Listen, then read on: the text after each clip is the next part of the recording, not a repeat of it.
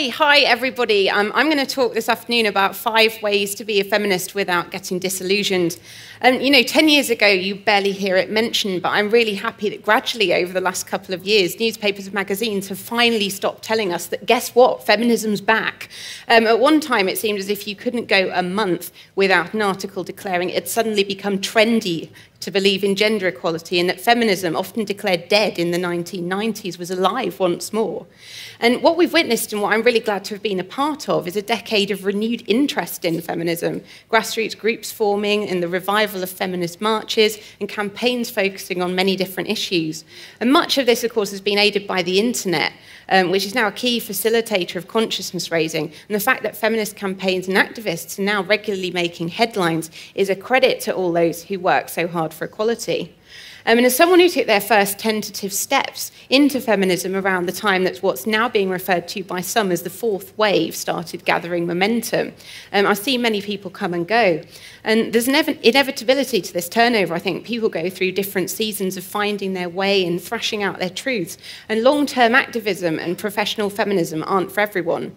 But recently, however, I think there's been a move away from the buoyant mood surrounding feminism's so-called comeback and talk instead of a movement in crisis, tarnished by toxic and exclusionary behaviour, as well as a gulf between high-profile privileged voices and more marginalised ones.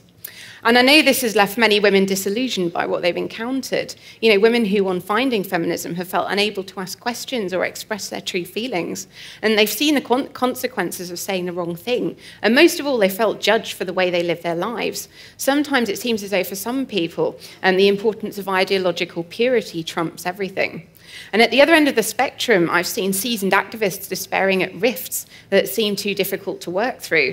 The feminist civil rights activist and lawyer Florence Kennedy called it horizontal hostility. She saw these internal rifts as misdirected anger that would be better focused on oppressors. None of this sounds particularly positive, does it? I mean, a few months ago, a national newspaper published a column written by a young woman entitled, "My Generation of Feminists is Depressing Me." I read it and I thought, come on, are you really going to write an entire movement off because you don't like the fact that not all feminists agree on everything? Because I believe we shouldn't, and I think we've got a lot to celebrate. So how can we counter this disillusionment that seems to make women run from feminism? I think firstly we need to be outward looking. As people who are passionate about ending injustice, one of the worst things we can do is fail to look beyond our own circumstances. Feminism is not compatible with individualism. Just like all progressive movements, it needs to focus on the liberation of all women. And it's not so fashionable now to talk about sisterhood, is it? I've seen women saying, oh, being a feminist means I shouldn't have to like and support all women. Well, let me tell you, if your main concern is whether believing in equality means you have to be nice to other women, then you've probably got to rethink your priorities. We have to remember that we're united by the oppression we face and feel motivated to act accordingly. It was fascinating and timely for me to read in our time the veteran activist Susan Brownmiller's memoir of the feminist movement in the 60s and 70s earlier this year. And she wrote about rifts in the movement that ended close friendships and led to the disbanding of groups. And she wrote that despite the pain it caused, she came to see this internal strife as par for the course in the movement. And she wrote it was necessary to believe above all else that it was worth it to see women's liberation realised.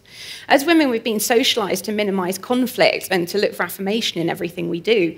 But I think when we look back at feminist history, we can see that this internal strife is nothing new and that it should be something we can grow and learn from rather than something that means the end of our engagement with feminism.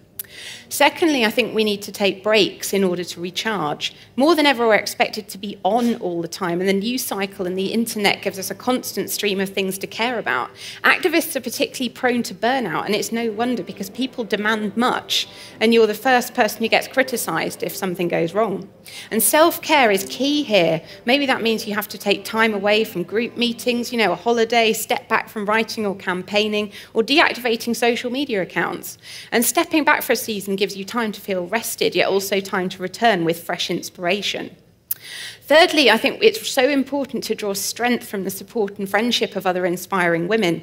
Feminism needs to be broad-shouldered and non-competitive. You need to have good relationships. I can't emphasize this point enough.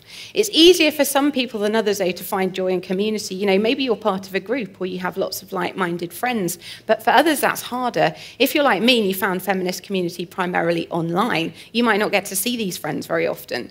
But however you choose to maintain your friendships, make sure you've got people you can count on for support.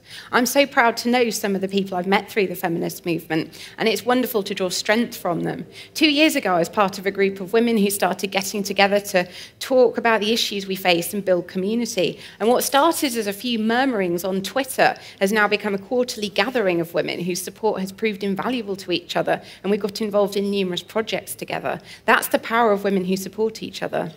Fourthly, I think we need to remember that the task is great. Nobody ever said that smashing patriarchy was going to be easy. Each wave of feminism has achieved great things for women, but at the same time, some women have benefited more than others, and that's why we have to carry on. When you lay it out, abuse, exploitation, poverty, violence, discrimination, it's overwhelming, and I think that's why some people end up thinking there's not much point trying to do anything at all. And changes don't happen overnight. Some people criticize mainstream campaigns as being too focused on easy wins that don't do much for the majority of women. We should always be mindful of the inclusivity of campaigns, but I do believe that every little helps.